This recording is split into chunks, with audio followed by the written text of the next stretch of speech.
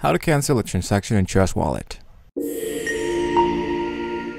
Hey guys, welcome into this new video. In today's tutorial, I'm going to show you if it's possible to cancel a pending transaction on our Trust Wallet. So as you can see, we're watching an example of a pending transaction. If you have your wallet open, you're going to see that in your recent transactions, this is pending transactions 2, and this is the address that you're going to be sending into. Now, you might want to cancel this transaction, or you want to speed up this transaction. So the really important part that you need to know, guys, is that if you want to cancel a transaction, there's no way that you can get your money back. So if you mistake a letter, a number, or the token that you wanted to send, it will be really high possibility that you might lose all your crypto.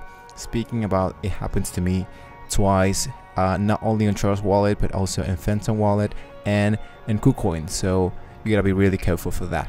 So if you want to speed up this pending transaction or try to cancel it, the first thing you want to do is to click on the transaction, on the pending transaction, and after you see something like this, you want to scroll down into more details. So the first thing you want to do is to copy your wallet on Ethereum.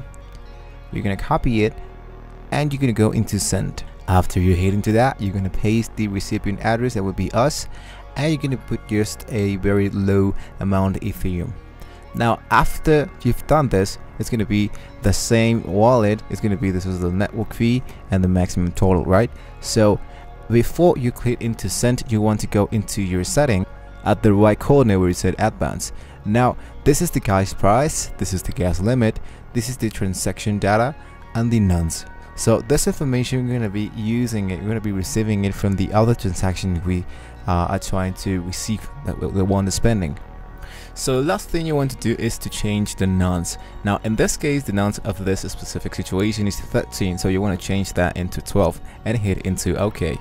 Now we are ready to send our maximum total, that will be 47 cents. So as you can see, the latest transaction that we just did has been sent, and in the example you can see that no longer appears the pending transaction, because that's the way we can make things a little bit more faster. Sometimes it's happened a lot because of the gas fee. You might put a little bit more to speed up this transaction.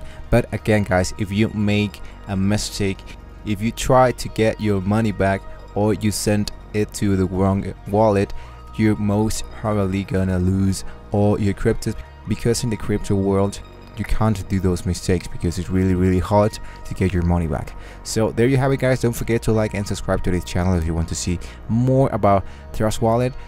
Thank you for watching the video, and I'll see you guys on the next one.